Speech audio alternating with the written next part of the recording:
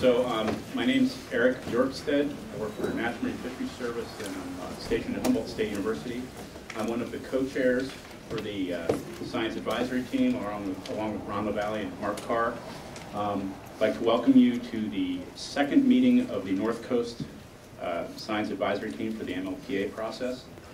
What I'd like to do first is to just have us go around and do the very quick introductions that are customary so that we know who all is here at the table, and then we'll go into some agenda revisions.